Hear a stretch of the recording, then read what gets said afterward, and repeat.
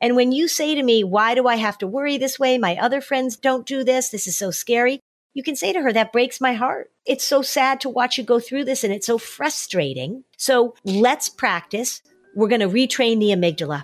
And the way we retrain the amygdala is to give the amygdala a different message by not acting as if what the worry is saying is true. Welcome to Season 6 of Flusterclux with Lynn Lyons, where we talk about a family's anxiety and all the big feelings, too. We tackle the serious stuff without being too serious, and I'm your co-host, Robin. I'm Lynn's sister-in-law, and I'm here to ask your questions. And I'm Lynn Lyons. I'm an anxiety expert, speaker, mom, and author, and I've been a therapist for over 30 years. Parenting can be a Flusterclux, and I'm here to help you find your way. I'll give you concrete steps to take and the words to say.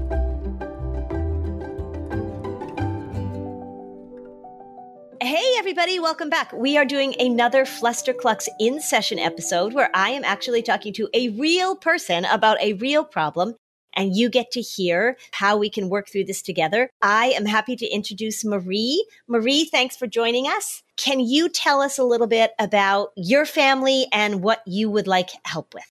Hi, Lynn. I have a 9-year-old daughter who has a lot of worries. She's never been a great sleeper, so she has a lot of worries around going to sleep, around being on her own at night, and so that's always been a problem. She goes through phases of sleeping well for a few months, and then another worry will crop up. At the moment, she has an extreme worry of going upstairs on her own. She believes that somebody's upstairs hiding in our house. So that stops her going upstairs to the toilet, to the bathroom on her own, to go to bed on her own, to get something out of her room. And when you say currently, is that she used to be able to go upstairs and now she can't? Yeah, she's never had a problem before. So I'm not quite sure what triggered that. Possibly something she saw on TV or heard at school, but... Yeah, or made up. I've never met a worrier that doesn't have a great imagination. She has an amazing imagination. Yes. Yeah, which is fantastic. I love that about her. And okay, and are there any other siblings in the family? She has an older brother who's 11, so she's 9, and older brother's 11, and no anxiety at all for him. Yeah, and then I think I saw, was that your husband that was just peeking in as we were starting? Yes. Okay. And can you tell me anything that you've done or anything that's helped as you're helping her? So this is a problem I have. I'm very inconsistent with the way I deal with her anxiety, depending on my energy levels and my mood. And yeah, so that's what I sort of need help with. Something I can say or do for her that's the same every time. Mm-hmm. And you're exactly right about that, because consistency is the name of the game, which I'm sure you've experienced, right? So if you can stick with something, but it's hard to be consistent. This is an exhausting thing. And the thing that I often say when we're talking about sleep problems is the reason that it's so hard to deal with sleep problems is because it's at the end of the day and you're exhausted. Although people will also say, well, we have a terrible time with the morning routine. And I'll say, I know it's hard because it's the beginning of the day, the middle of the day. And so how does she do going to school or being away from you or that kind of stuff? She's great now. We have had problems in the past. When she was a bit younger, she would have a bit of separation anxiety with school, but we're past that now. Okay. You are obviously speaking to me from another continent. How have things been in terms of COVID and life back to normal and all that kind of stuff? What's the status of her being able to sort of be out in the world these days? We are in New Zealand, so we have had a couple of lockdowns, but where I am, our longest lockdown has been about 7 weeks of homeschooling. So pretty good, really. And then apart from that, because we locked our borders, we have been free to travel around our own country. So we've been lucky. And I feel like our children haven't really been affected too much by it. We've all had COVID and survived. And I don't feel like she has a lot of anxiety around COVID. About 10 years ago, we had a very big major earthquake in our city. Oh, right. And I think that has affected her as well. Okay, so the issue primarily is around bedtime. She can get up in the morning. She goes off to school. Will she go and often play with friends and all that kind of stuff? Yes. So if I was hanging around with her during the course of her day, I wouldn't really notice this thing showing up until nighttime? Correct. Okay. And what about during the day? Like if you were on a weekend or something, if you were to send her up to her room, would she go upstairs by herself? Or is it anytime she's in the house? It's more towards the evening. I have caught her just running upstairs. I think she'll forget that she has this worry. So, it is more towards the evening when it gets dark. When it gets dark. Okay. And is she's able to articulate that I'm worried, I'm imagining that there's someone upstairs? Yes. And is she pretty committed that there really is somebody upstairs? Or does she say, I know that my worry scares me, or I know I'm imagining it? No, she's determined. She believes that there is someone upstairs. And it's so illogical because even if I, myself or my husband will be upstairs with her, then she won't want to go into the bathroom on her own, which is also upstairs. Our house is very small, so. Yeah, okay. And how much does she understand about worry and how it works? We've been through that a lot. I've brought a lot of books about worry and read them with her and talked about worry. She calls it, her worry has her name. She's called warty, as in worry wart. So she also calls it her worry bug because another thing that she is affected by is she has this fear or anxiety around vomiting. So when she is worrying, she feels sick and then she worries that she's going to be sick. So that's also at nighttime. Quite often she'll lie in bed and get upset that she has this fear that she's going to vomit in the night. Mm-hmm. Okay. So here's a good example, and for all of you listening to the podcast, where it really is not about the content. So if I were talking to you, if I were not me, if I were somebody else, I might say, oh, so what do you think happened that made her scared of the bathroom? Or what was the situation, right? And people want to find out the why. They want to get to, well, did she ever have an experience where she was terrorized by this or that? And usually the answer is no, right? I mean, she had this earthquake that she went through, but this has been going on for a while. And it's very common for kids to worry about throwing up. It's very common for kids to worry about somebody hiding in the closet or some scary thing. So we want to focus on with her about how her worry works, how her imagination works, and how she gets herself worried. So if we were to ask her and to ask you, how does she do it? You know, you've heard me say doing the disorder. How does she do her worry? What does she do? What are the thoughts she has? What are the actions she takes? Are there any safety behaviors or accommodations that are in place? How does the worry sort of run her and run the house? Again, depending on how we're all feeling, our response to her is quite different from day to day. So we do accommodate her because if we need her to be doing something upstairs, we'll go with her. So in that way, we're accommodating her and feeding her worry, I suppose. If we have more time or less patience, I don't go up with her, and then that causes, she still won't go up on her own, and then that causes angst and frustration on both sides. Yeah. And is there a difference between the way you and your husband deal with it? Do you guys have different approaches, or it is the similar sort of like, oh, sometimes we help, sometimes we don't. This is exhausting. How do you guys deal with it differently? I think we're pretty similar. Yeah. I probably accommodate more than he does. Okay. And so if she were to go upstairs, if say she wanted something upstairs and you said, we've got this new way of doing this. I'm not going to work for Worry Wart. I'm not going to be in charge of this. I'm not going to do this. What would she ultimately do? What would she say? If you were to say, I'm not playing the game, what would she say? She would get upset. And I've tried to do an exercise where I'll come with you to the landing, halfway up the stairs. And then she'll go that far and then she will just sit down and cry, get cross. Okay. If I were talking to her, would she be able to explain the rationale of why we don't listen to worry? She does know that. We have spoken to her about that. My response is, that's your worry tricking you. And if I come upstairs with you, I'm proving to you that you do need to be worried. So I'm not going to come upstairs with you. And she can repeat, she knows that, but I think in her state of worry, she can't get to that place on her own. Mm-hmm. Exercise is one of the main things that helps people with anxiety and depression. We've talked about this a lot, actually. And you're an exerciser. I'm one of those people who has to overcome resistance to exercise. So there are things, though, that really make it better. And that's why I love Copilot. The thing about Copilot is that it gives you real person accountability. It makes expert training affordable. I love that I get to connect with a real life trainer. It's fantastic even when I'm traveling, because just in my hotel room, my trainer knows how to customize a workout for what I bring to the table.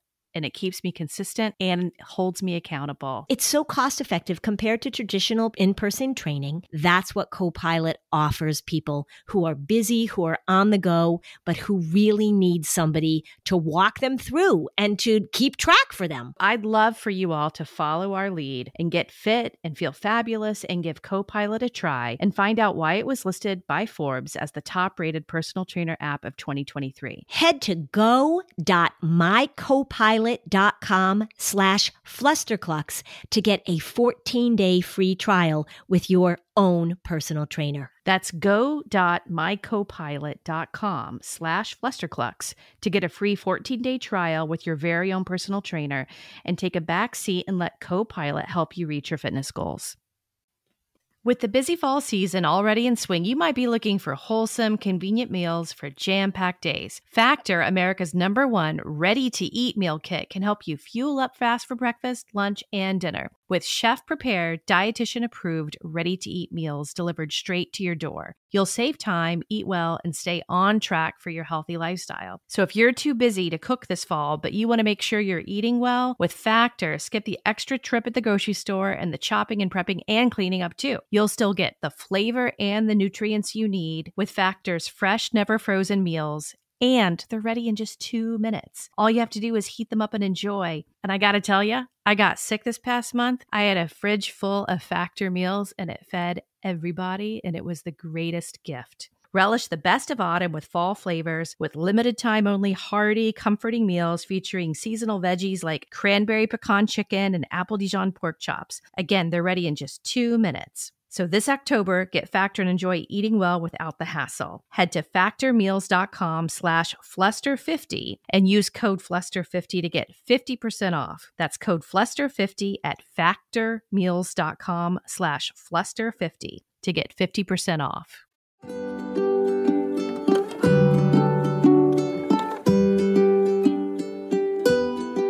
Okay, we're back. Okay. When you're on your game, when you're doing what you need to, you're saying all the right things. You're doing all the right things. But as you said, it's a matter of consistency. And that's the reality of dealing with this thing. So what I would do, I would let her know that you and I talked.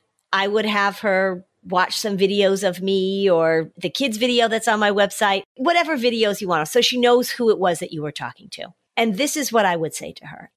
Your worry bosses you around. Your worry is really good at grabbing onto your imagination. Your worry is really good at making things into an emergency that aren't an emergency. And this is what worry does. When people are worrying about something, it's not that there's really an emergency. It's not that there's really something that they need to handle. If my son falls off his bike and gets hurt, this actually happened, he broke his arm and comes running into the house, and he's upset, I don't say, oh, we're worrying about this. We say, we've got an emergency to deal with. But your worry is not an emergency. It just makes you think it's an emergency, and it makes your body and your brain act as if there's an emergency.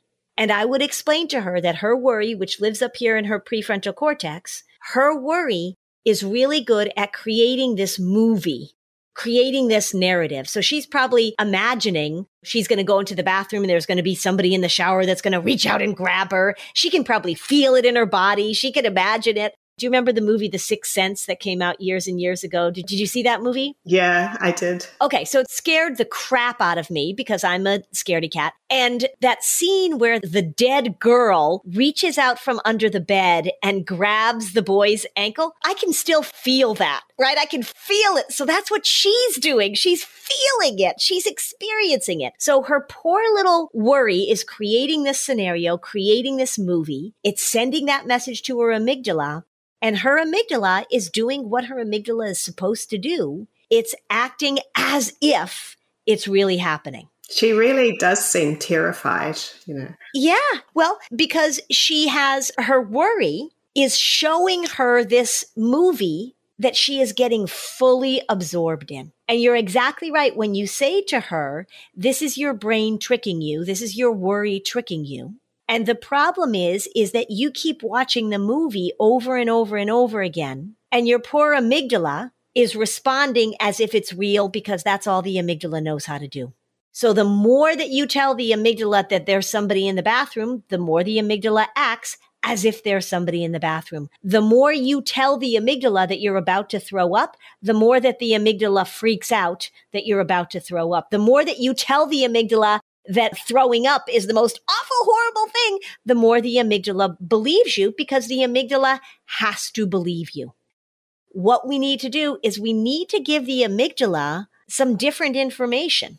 Her prefrontal cortex is the smoke maker. The amygdala is the smoke detector. And the smoke detector doesn't say, oh, that's just a story. The amygdala doesn't say, oh, here we go again. The amygdala listens to the message. And the message that she's giving over and over and over again is there's an emergency. So you want to say to her, you are acting as if there's an emergency. And I get it. And you can say, you're not doing this on purpose. You're not doing this to be dramatic, but you've trained your brain. You've trained your imagination. You've trained your amygdala to act as if there's an emergency. And I'm not going to act as if what your worry is saying is true. You and your worry have to change your relationship. Because right now, your worry hijacks your imagination and is telling you that there is danger. And you're believing it. And she knows as well. She has said to me, I wish I didn't worry like this. Why do I worry like this? And my friends don't worry. Yeah. So that's good because she is saying like, gosh, why do I worry like this? Why do I do this?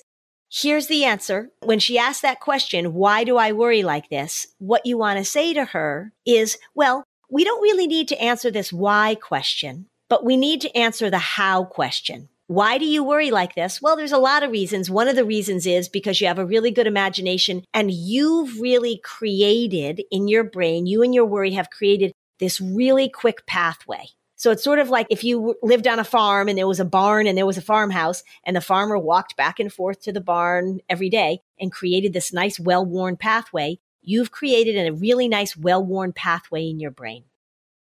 Worry is normal. We all have thoughts about that.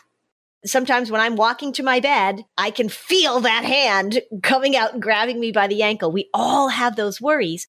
But what she's doing is believing them. She's believing them. So we want to say to her, your worry is really clever. And your worry is just like everybody else's worry. People worry about things that scare them. They don't worry about like, oh, I'm worried there's going to be a beautiful bird. They worry about things that scare them. And then you dive right into it. As if you've got this big movie theater in your brain and you're just watching the movie. And then your poor little amygdala has no choice but to respond. We're going to work on allowing the worry to show up. We're going to work on allowing the worry to show up. We know it's going to show up. Every night it's going to show up. You can say to her, as crazy as this sounds, we're going to do things on purpose to make the worry show up. Because that's going to give you practice handling the worry in a different way. Now, that's easy to do in your house because it shows up every night. It's not like she's worried about tarantulas. You can say to her, we're going to practice. We're going to make this a game. And what the game is going to be, and again, tell her, I know this sounds crazy, but we've got to retrain the amygdala and we've got to make your worry less powerful. Doesn't mean the worry isn't going to show up. Doesn't mean the worry's not going to really try and convince you. We're going to make the worry show up and we're going to have a different response to it.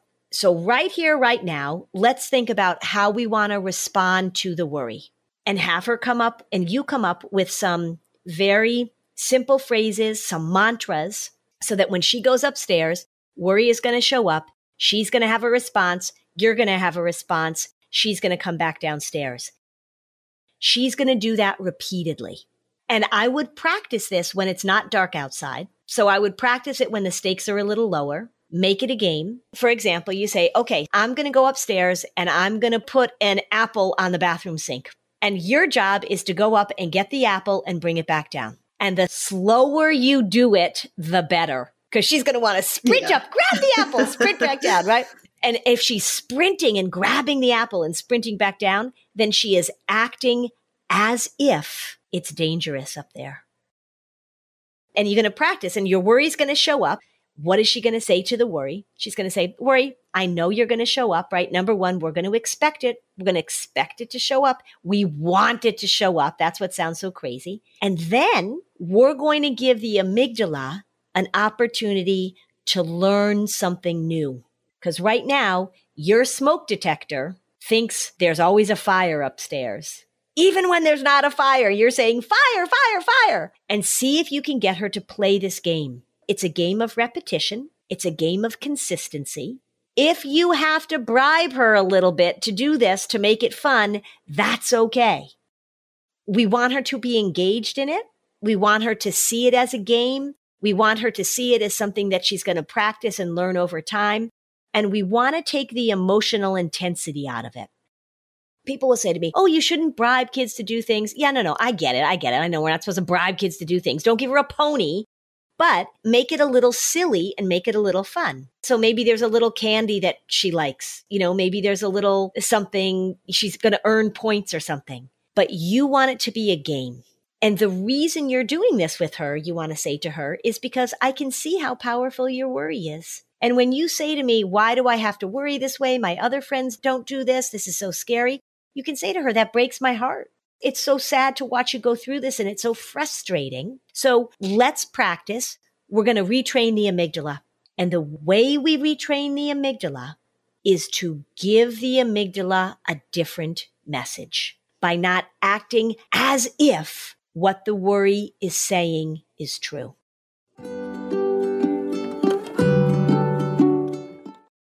Do you think seeing a therapist or psychiatrist would be helpful, but you don't really have time to actually find one and meet with them? Try Talkspace. By doing everything online, Talkspace has made getting the help you want easy, accessible, and affordable. It's incredibly convenient to have virtual sessions with your licensed therapist from the comfort of your own home. Talkspace is secure and private, using the latest end-to-end bank-grade encryption technology to store client information and comply with the latest HIPAA regulations. And Talkspace is affordable because it's in-network with most major insurers. So, as a listener of this podcast, you'll get $80 off your first month with Talkspace when you go to Talkspace.com/Fluster. To match with a licensed therapist today, go to Talkspace.com/Fluster to get $80 off your first month as a listener of this show. That's Talkspace.com/Fluster. It's the season when kids head back to school and life moves indoors. So this inevitably brings more germs and opportunities to start feeling under the weather. But stay ahead of the game with Beekeepers Naturals Propolis Throat Spray and their new Kids Propolis Throat Soothing Lollipops. Propolis Throat Spray is available in adults and kids versions, and it's a great daily proactive immune support that tastes good and it soothes your throat.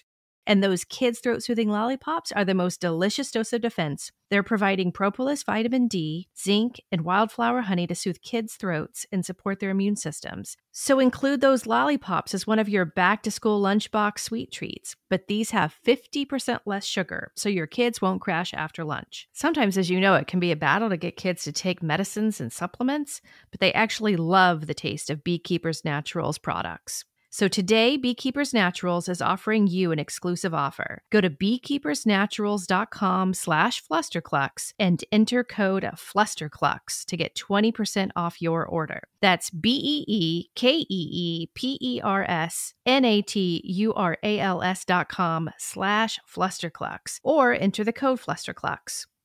Beekeepers Naturals products are also available at Target, Whole Foods, Amazon, CVS, and Walgreens.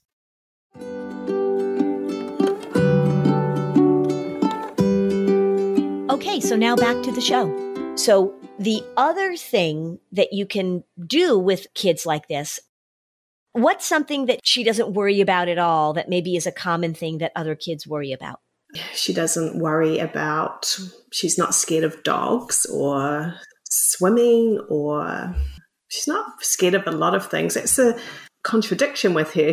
We go skiing and snowboarding a lot, and she'll go off on her own on the chairlift up to the top of the mountain and ski down on her own. So yeah, well, because this thing makes no sense. She can go off and do things and be on her own when she's on a ski mountain, but she won't go upstairs to her own bathroom. She truly believes there is someone up there. Even when I questioned, do you really think there would be someone hiding in our house? She truly believes there is someone hiding. Okay, well, she's telling you she truly believes it, right? She doesn't truly believe it because the other three of you wouldn't go about your daily lives and go to bed if there was somebody hiding in your house, right? So don't fall for that. If she truly believed it, you'd never get her to bed, right? I mean, she doesn't truly believe it. If you truly believed that there was someone hiding upstairs, she wouldn't go upstairs and go to sleep, which ultimately she does.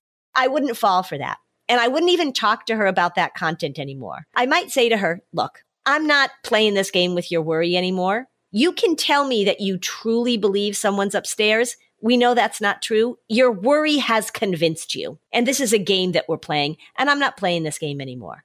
So don't fall for that. She doesn't truly believe it, or else she wouldn't go to sleep every night, which she does, I assume. She goes to sleep every night, right? She does. She will go to, now it's got to the point where one of us, my husband or I, need to also be upstairs. We've refused to stay in her room, but we will go into our room, so on the bed reading a book, or my husband will work on his laptop until she's asleep, and then we'll go back downstairs. Okay, so she's worrying. I think it's really important for you to help her differentiate. She's worrying that there's somebody upstairs, but she doesn't truly believe it. Just don't play that game. That's a slippery slope to go down, and then you're going to we don't want to argue about the content. One of the things you want to ask her is that you want to say, if somebody were afraid of dogs, because you're not afraid of dogs, what would they imagine? What would they think about to get them terrified of dogs? And ask her to go through the process of how somebody makes themselves terrified of dogs. How does somebody make themselves terrified of going up a chairlift? How does somebody make themselves terrified of going to school? And so have her begin to think about how you create that worry about content that doesn't really get her going. Here's what I think we should do. I think you should try this out for a period of time, and then we're going to have a part 2. We're going to have you come back, and we're going to have you report on how things are going. So let me just lay this out for you so you know what to do. Okay, so first of all, consistency is the name of the game. And she is going to not like this in the moment. So even if you put this plan together during the light of day when the sun is in the sky, she may say like, oh, I don't know, but she might be willing to do it. And then come the actual moment, she's going to not think it's so great. So be prepared for that. You're going to have some inner strength here, right? Some outer vanilla ice cream and some inner strength. You're going to be calm and cool on the outside. And it's going to be a step process. So the first thing you're going to do is you're going to explain this to her the way that I did, where this is her worry, showing her this movie, convincing her that this is what's going on. She has fired up her amygdala, and her amygdala right now is just going to listen to what she and her worry tell it. So she's watching the movie. She and her worry are creating the movie. Her imagination is really powerful. And you are going to practice doing things on purpose that make the worry show up. And then she is going to say to worry something along the lines of, this is what my worry does, or hello, nice to see you, or this is no surprise, or excuse me, but I'm doing my brain retraining, or amygdala, don't fall for it. She might even say, I'm going to handle this. I'm not going to get sucked in. I'm not playing your game, whatever she can come up with. And then you play that game of putting something on the bathroom sink or putting something on her bed and have her practice that repeatedly. Set it up if you want to make a little game with a little prize on it. At night, when it's time to actually do it, when it's time to go to bed, this is when you're going to say, okay, so remember, we've been practicing retraining your brain, retraining your amygdala, and we're going to do the same thing now. And I suspect, I can predict that she's going to get really pissed off, that she is going to cry, she's going to whatever. And that's where you're going to have to hold the line, loving and supporting and encouraging. I know this is really hard. I love you so much. You've told me you don't want to have your worry be so in control of you. I don't want it to be in such control of me either. And so we're doing this together. I love you. And this is the way your worry works. And so now let's go over what we have to do. I would write down for her what her statements are that she's going to say, what the reminders are that she's going to say, so that she can even have them in hand when she's going upstairs. Maybe you make a little copy and put it on her bedside table so it's there for her to see, so that she's constantly able to pull up this information. The thing you don't want to do is any elimination language, which means worry, go away and never come back. We know worry's going to show up. We want to expect it to show up. And you have to really stay out of the accommodation and reassurance. So you can reassure her and say, look, I know this is hard, but this is how we're retraining your brain. But what you want to stay away from is there's nobody upstairs. I've told you there's nobody upstairs. I want you to say that initially as you're setting this up. I want you to say, look, here's the deal. I'm not playing this game anymore with your worry. I'm not going to get sucked in to believing your worry. I'm not playing. And together as a team, we're not playing. Our whole family, we're not playing. Worry's going to try and convince you we're not playing. And just be very methodical about it. But you got to get some buy-in from her. And you want to make sure that she practices it when she doesn't really need it. Now, what's the likelihood of her saying, absolutely not, this is ridiculous, I've never heard anything so stupid in my life, I'm not doing it? What's the likelihood of her saying that? She'll do it during the daylight hours. I think she'll find that quite fun and a challenge. And I think it'll be tough at nighttime. And she's very strong-willed. It'll be a challenge. Okay. And tell her that you appreciate how strong-willed that she is. And we're just going to use that quality, that characteristic to her benefit. So I want you to take some of that stubbornness, some of that will you have, and I want you to use it to not make worrywart so powerful instead of using it to keep worry going. And really just talk to her. This is how people keep worry going. And you're doing it the same as everybody else. See how she can respond to that. She is going to be pissed off. Even if she says, this is just amazing. I love this. This is so interesting. Even if she says that, she's going to push back. Do you feel like you have enough information to kind of put this into place? Yeah. Okay. Propose this to her and you can email me back and let's give it a few weeks. And then you can come back. If she'll talk to me too, that would be fine too. We can have her come on. If she wants to come on, that would be pretty awesome.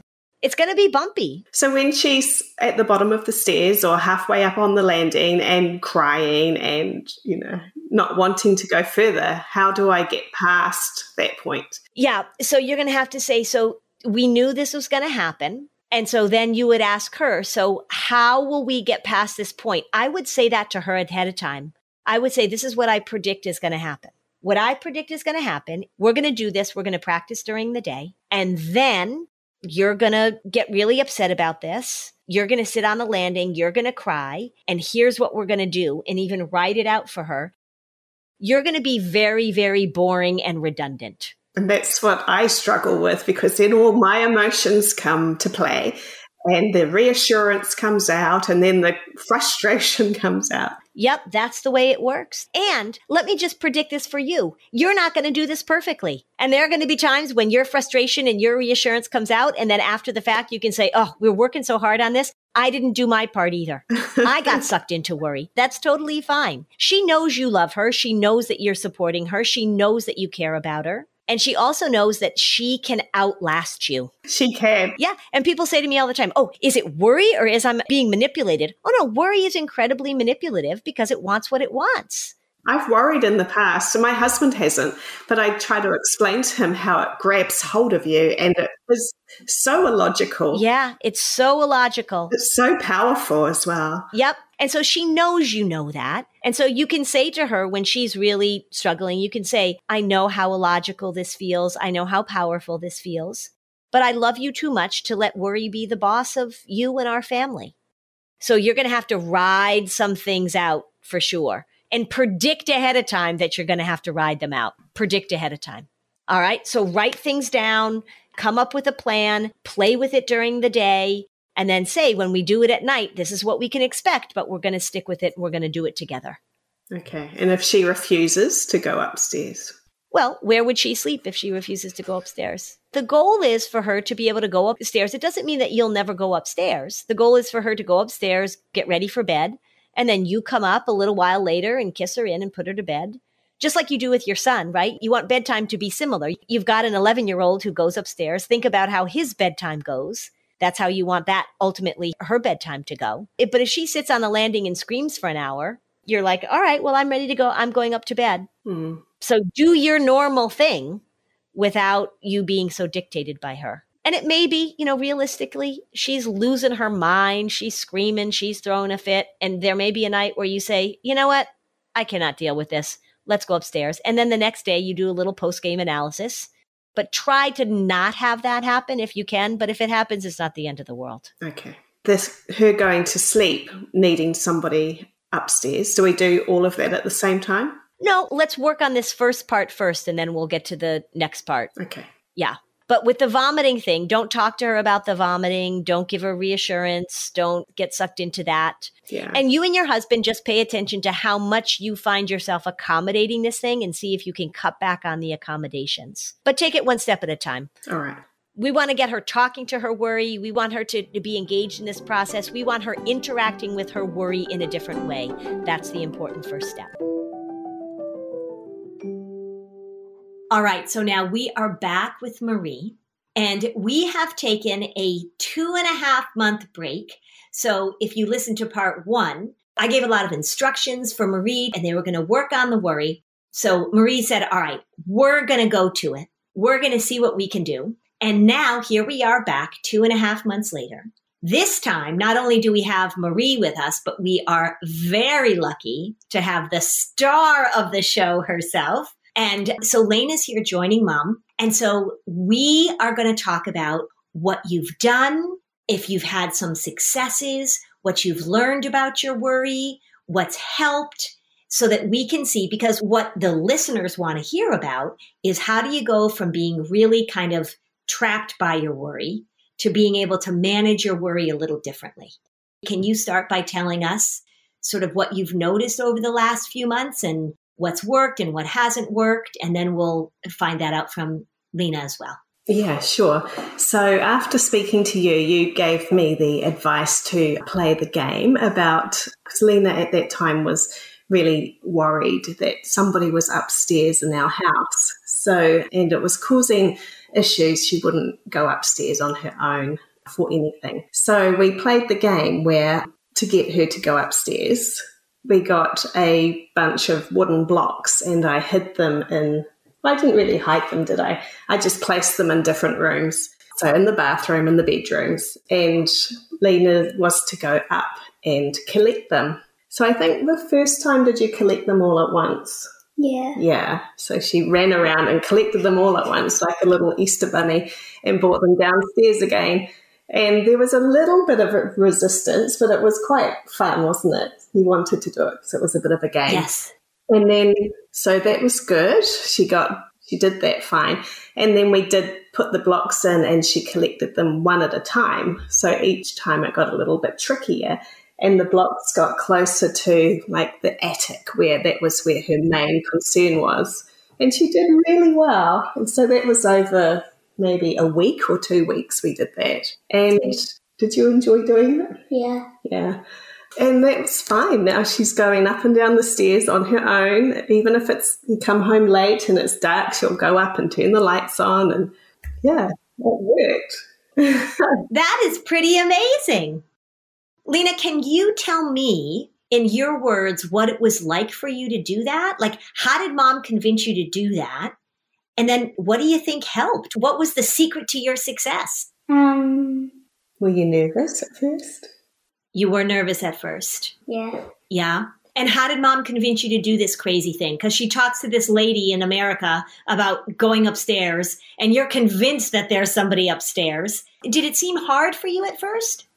Yeah. It did. And then did it get easier with time as you practice it more? Did it get easier? Yeah. It did. Mm-hmm. And it was quite fun, wasn't it? It was a challenge, hey?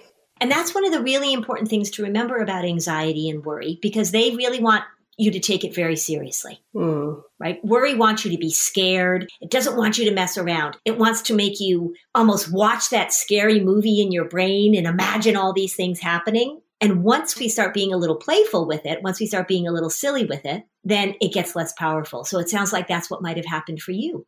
And so after you played this game over a period of weeks, and Marie, jump in if you feel like you can fill in some of the gaps for Lena. But what do you think changed in the way that she was thinking about worry? What did she do inside that allowed her to not let this thing be so bossy, do you think? Do you think you told the worry? Did you talk to your worry? Yeah, what did you say? Yeah, what did you say? No one's upstairs. Well, and that makes perfect sense, doesn't it? But I wonder, because prior to you playing this game, Mom had told you that about, 8,029,000 times, right? How many times had Mom and Dad said, Lena, no one's upstairs? How did you finally begin to believe that? What do you think? When I went upstairs and no one was there. So you had to practice it over and over again to prove to yourself and to prove to worry. It was quite exciting, wasn't it? And I could hear her little feet running so fast coming back down the stairs. And then it got slower and slower and you got more confident, didn't you? Yeah. And so that's really confident. That's such an important word, because a lot of times what happens when kids are afraid of something or worried about something, they won't give themselves a chance to even try it out, right? So Mom had been saying and Dad had been saying, oh my gosh, there's nobody upstairs. Why would we be upstairs? Why would we let somebody, we're upstairs too. Why would we let somebody be upstairs in our house? And you and your worry were determined you were not going to believe that, right? Nope, there's somebody, you were convinced there's somebody upstairs. And by playing this game, you got to take your worry upstairs, and you and your worry got some proof that this was a game that worry was playing, because worry plays a game too. And so we just played a different game with worry. So you were very courageous to practice that. You did a really good job. So that's really fabulous. I hope you feel very proud of yourself for being able to do that. What's also kind of interesting, Lena, is that a lot of parents will say to me, and sometimes kids too, of course, no, that won't work.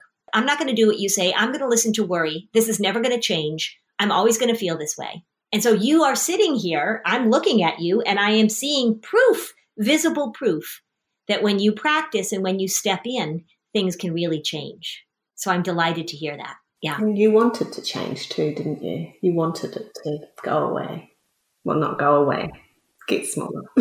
Well, to not be so bossy, right? That's the thing about worry. Do you remember how worry felt bossy to you? What was that like for you to not be able to go upstairs? You remember you almost physically couldn't go upstairs, could you? It was like you were stuck on the landing.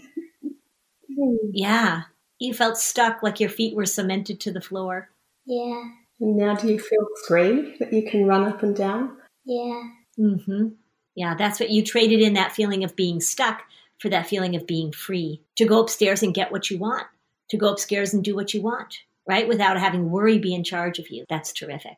Are there any other ways? Because I know your mom talked to me about maybe some other places where worry showed up. She told me about places where worry didn't show up, because I hear you're quite a skier and you'll just go up the ski lift and come down, and worry doesn't get in the way of you skiing. Is there any other places where you feel like worry maybe is getting in the way, making you feel stuck?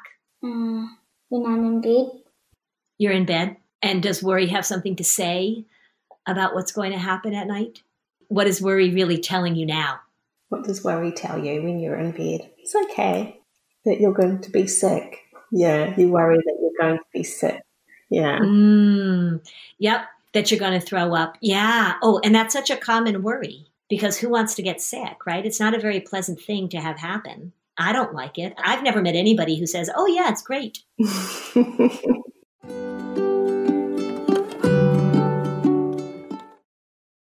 Hey, everybody, this is Robin at Flusterclux. When Lynn and I are not having a great time recording our podcast on the weekends, I have a day job. I have a travel magazine for families. So if you're thinking about a 2023 family vacation, don't plan anything without reading our guides to the best Disney hotels, the best way to get a Disney guide for less, and everything you need to know about booking a Disney cruise. Lux Recess has been since 2014 the go-to place for parents to read about luxury travel with honest reviews written for parents by parents. Check it out. The links are in the show notes for our best guides to Florida travel for your spring break in 2023. That's luxrecess.com. LuxRecess.com.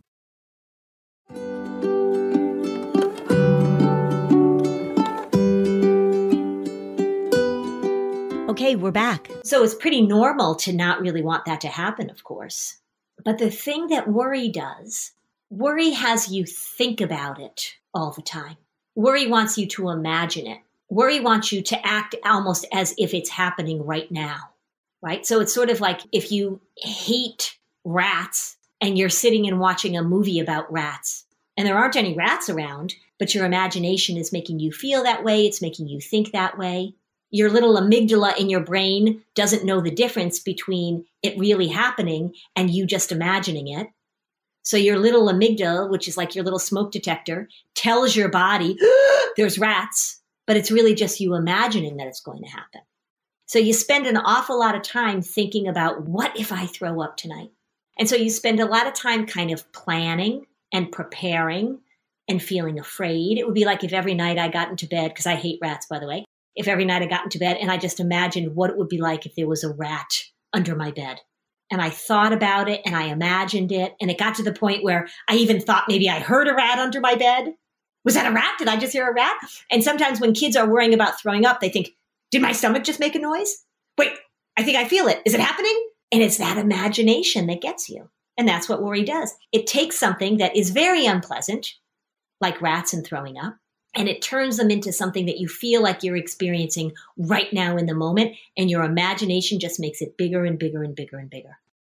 Okay, let me ask you a few perhaps difficult questions, but I bet you can handle them. Have you had the opportunity to practice actually throwing up lately?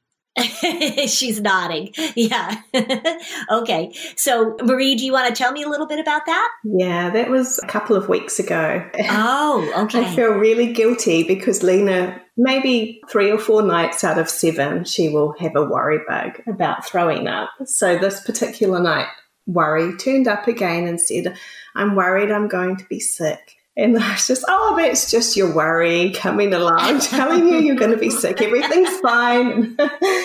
A couple of times through the night. And then she actually was sick. She did have a gastro. So, yeah, it was a bit of a boy who cried wolf situation. Yeah, and that's what can happen. Yeah, so what did you think about that, Lena? You were not thrilled.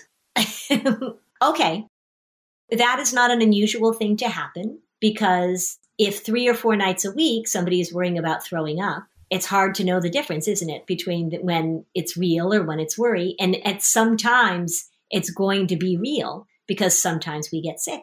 I don't know anybody who's never thrown up. Everybody that I know has thrown up, and it can happen for sure. Let me ask you another question. How did you handle it when it was actually happening? Did you throw up? Did you feel miserable? Well, you told me it was actually, thinking about it was worse than actually doing it, didn't you? Yeah. Yeah. Thinking about it was actually worse than doing it. So when you actually got a stomach bug, did you call it a gastro? Is that what you said? Yeah. So Marie's in New Zealand, everybody, in the middle of winter. Yeah. So we usually call it a stomach bug. Yeah, we do too. Yeah, we call it but gastro, I like that. Maybe I'm going to use that from now on. Imagining it and thinking about it and worrying about it and anticipating it was actually worse than actually going through it. Correct? Yes. Yeah. So that's very curious, isn't it? Mm-hmm. So if you know that now, because you getting a stomach bug, you getting a gastro was almost the very same thing of you practicing running upstairs and getting those blocks out of the bedrooms upstairs. Just not nearly as much fun. Yeah. Right? Not nearly as much fun. But you did it. So what do you think you learned about having a stomach bug, having a gastro? What did you learn? You can say, I don't know. What did you learn? That it's not as bad as you imagine it to be? Yeah. That you handled it? You handled it, yeah. You learned that it was unpleasant, right? You learned that it's not a very fun way to spend a few days. but you learned that you handled it. Now, if you are lying in bed at night, again, does worry show up again and start talking about being sick? Yeah. Yeah. And do you have a different response to it when worry shows up? Sometimes. Yeah. What might be the different response now that you've learned something? I can handle it. Yeah, you can handle it. It doesn't happen every night, of course. We don't get a stomach bug every night, but every once in a while we do. And when it shows up, here's what we know. It'll be unpleasant. It usually takes us by surprise. Nobody I know enjoys it, but everybody I know has it happen every once in a while. And you can handle it. And thinking about it and imagining it is much worse than when you were actually going through it. So that's pretty important information to have, isn't it? Yeah. So Marie, what have you noticed any difference since Lena's been sick? Have you noticed, has it been more frequent, her worry showing up? Has it been more powerful? Has it been less frequent, less powerful? What have you noticed? I think possibly less frequent, but it did appear again last night. Yeah, it did. I wondered if that was because she knew that we were doing this in the morning. I don't know. Maybe. Oh, perhaps. Yeah, because you were a little nervous about coming on and talking to me, right? Yeah. Okay, so walk me through you two. How does it show up? So Lena's in bed. She's tucked in. And then how do you know, Marie, that worry has shown up? Well, we talked about this last night. She goes a little bit like uncooked spaghetti. She's quite stiff and worried looking. And then she tells me, Mommy, I have a worry bug. Okay. And yeah. So you say, I have a worry bug. And then she says, I'm worried I'm going to be sick. And then what's Mom's response to that, Lena? What does Mom say back? What do I say? You know what I say. I say it all the time. That's your worry speaking to you. That's your worry speaking to you, right? Now, what does worry want Mom to say? Because sometimes that answer is very unsatisfying to kids. What do you think your worry wants Mom to say? You'll be okay. Yeah, you'll be okay. You're not going to get sick, right? Oh, don't worry about it. You'll be fine. I'll stay with you. Yeah, yep. Here's some magic medicine to give you that'll make it all go away. Right. Of course, because you want reassurance from Mom. But what Mom's doing actually, saying that's your worry, she's reminding you of something, isn't she? She's reminding you that you have a really powerful imagination and that it likes to show up at night as you're lying in bed. It wants you to watch the movie called Lena Gets a Gastro, which is not a very pleasant movie to watch. Your worry wants you to pay a lot of attention to what's going on with your tummy and your body. That's what your worry wants. And so we want to get that little bit of distance from your worry, and you want it to say, I can handle it. To even say, oh, of course I'm going to have that thought, right? When my worry shows up, that's what it says. It's so boring. And this is what it likes to do. And it's just me watching a movie. So I'm afraid of rats. And also I don't really like bats, although I don't think about bats very often. I don't think about rats very often either. And the other night I was getting ready for bed just a few nights ago. And my cat was sleeping on my bed, just sitting on my bed with me. And all of a sudden the cat jumped off the bed and ran out of my bedroom. And I thought, oh, what's that about? And then all of a sudden the bat he was chasing came back into my bedroom and started circling around in the ceiling. So I dove onto the floor. I dove down onto the floor and I yelled, bat, bat, bat. We got the bat into the TV room. We opened all the windows. We shut the door and we said, Bat, you can have peace and quiet for the night and please find your way out when you're ready. And in the morning, the bat was gone. Now, if I wanted my worry to grab a hold of me, what would I do the next night when I went to bed? What would I imagine? What would I think about? The bat. The bat. Exactly right. I would revisit what happened the night before. I would listen for any noise. I would stare at my cat to see if my cat was chasing anything. I would be waiting for the bat to come back in. All my attention. I'd be waiting for it. Now, could a bat come back into my house sometime? Do you think that's possible? Yes. And this isn't the first time a bat has come in the house. I think in all the years I've lived here, I think we've had a bat in the house 3 times. So, could happen again. But what worry wants me to do now is to focus very, very distinctly. It wants me to pay attention. It wants me to imagine. It wants me to get sucked into the story of the bat. So that I might even say to my husband, well, I can't sleep in this room anymore. Or I'm going to build myself a great big box that I sleep in. So in case a bat comes in, the bat can't get me. Mm-hmm. I'm going to sleep with a hood over my head. I'm going to sleep with a broom just in case a bat comes in, I can whack the bat. I could come up with all sorts of things to do. Or I could lay in bed with my husband and every 5 minutes I could say, do you think that's a bat? Do you think that's a bat? Do you think that's a bat? And after a while, he would say, oh my God, what is wrong with you? Yeah. If a bat comes into my house, I will handle it. I do not want a bat in my house. If you get another stomach bug, you can handle it. You do not want a bug to come into your house. You do not want a bug to come into your body, right? I don't either, but you can handle it. So what I want you to practice doing is that at night when you go to bed, and that worry pops up, which it will, because if we talk to your worry right now, your worry would say, oh yeah, oh gosh, I love bugging Lena at night. It's one of my favorite things to do. I really enjoy it. When that worry pops up, you're going to say to your worry, you're going to say, oh, hi worry. Yeah, I knew you were going to show up. And I'm not going to let you boss me around.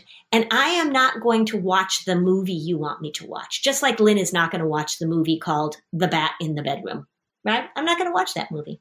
Does that make sense to you? Yeah, it takes a little practice. But what worry really wants you to do is worry really wants you to pay attention. It wants you to be a rigid, uncooked piece of spaghetti. It wants you to think about it and imagine it. And you don't need to do that because what you found out a few weeks ago is that when you do get a stomach bug, it's unpleasant, but you can handle it. You don't need to spend all this time practicing, right? You don't need to practice having a stomach bug in your imagination. You know how to do it just fine. I don't need to practice getting rid of the bat in the bedroom because so far we've done a pretty good job of getting rid of them. I don't need to practice. I'm not going to have bat drills. Does that make sense? Mm-hmm. Okay. Can you tell me the main thing that you're going to say to your worry bug when it shows up? Like that would happen. Yeah, like that would happen. Yeah. Mm-hmm. And what about, can you tell yourself you can handle it? And how do you know that? How do you know you can handle it? Have you handled it before? Yeah. Yeah. Just like now you can handle going upstairs. I would never say to anybody, okay, so Mom, let's play a game. Let's give Lena a stomach bug so she can practice it. I wouldn't say that. But, oh my gosh, it was so lucky you got a stomach bug. I mean, oh my gosh, it was your lucky day. I can tell your mom, put blocks upstairs and play a game with that. I can't tell her, oh yeah, let's give her a stomach bug. But oh my gosh, what a lucky day. You got a stomach bug. You were able to practice it. What a lucky day. A bat came into my bedroom and I survived. Yeehaw! Right? We just want to make it a little more playful, don't we? Mm-hmm. Well, is there anything else you want to tell me about? Is there anything else that I need to know? No? Do you feel like you've got a plan for this when it shows up? Mom knows what to do. She's doing a great job with it. Every once in a while, she might be wrong. I still fall into the trap of reassuring because you want to make them feel better. And Yeah, you do. Yeah, it is hard. But it sounds like you're doing a good job. It sounds like you're really doing a great job of making this less powerful so that you can go off and live your lives. Marie, is there anything else you want to fill us in on or anything else that you did? Any other successes that you want to share? Well, after the playing with the blocks and Lena being okay with going upstairs, around that same time with her worry that somebody was upstairs, one of us, my husband or I, we didn't stay in her room until she fell asleep, but we stayed in our bedroom because that reassured her that nobody was up, or, she was safe and no one was upstairs so she could fall asleep. Mm-hmm. But in the last couple of weeks, we have stopped doing that, haven't we? So now Lena... Oh my gosh. Wow. Yeah, I said that Dad and I need some time together downstairs. We're going to watch an episode of a show. And then we come to bed. That's working really well. That's fantastic. That is great. All right, so you are offering a great example and great hope for a lot of people who think, oh, I can't do this. I'll never be able to do this. Because when we spoke the first time, it felt like that, didn't it? And you've done it. So that's amazing. I hope all three of you are just so proud of yourselves. So when you finish this recording, I want everybody to just give big high fives to each other and just feel really, really proud that you were able to follow this through. It was about consistency, and it was about playfulness, and it was about you trusting the process. Fantastic. All right, Lynn, is there anything else that you want to say before I go? Is there any words of wisdom that you want to offer the parents who are listening? Maybe something to help their kids. They can do it. Feeling a little shy. All right. Well, yeah, Lena usually speaks a lot more than this. Yeah, that's all right. I'm so happy that you agreed to join us today, Lena, because I think many people are going to listen to this and say like, all right, well, it's possible. I guess it really can be done. So I so appreciate you joining us. Thank you. Thank you. You're welcome. Thanks for listening. And if you found this podcast helpful, please give us a 5-star review on Apple Podcasts. It helps other people find this information. And if you'd like to dig deeper on any of these topics, we have specialized playlists on our Spotify profile, and the link is in the show notes. Topics like teens, depression, and OCD. Hey, are you a parent of a teenager? Are you feeling overwhelmed about how to be what they need while also holding limits and boundaries that keep them safe? Are you tired of conversations that negate how messy this season of parenting is? Well, I've got you. My name is Casey O'Rourke. I am a positive discipline trainer, parent coach, and the host of the Joyful Courage podcast. Every week, I come to you with an interview digging into tough topics with experts I trust and solo shows that go deep into the personal growth and mindset needed to raise teens in a way that grows them into confident, capable young people. I am not afraid of getting real about the intersection of conscious parenting and the teen years, while also bringing in vulnerability, humor, and lightness. I'm walking the path with you and honored to serve.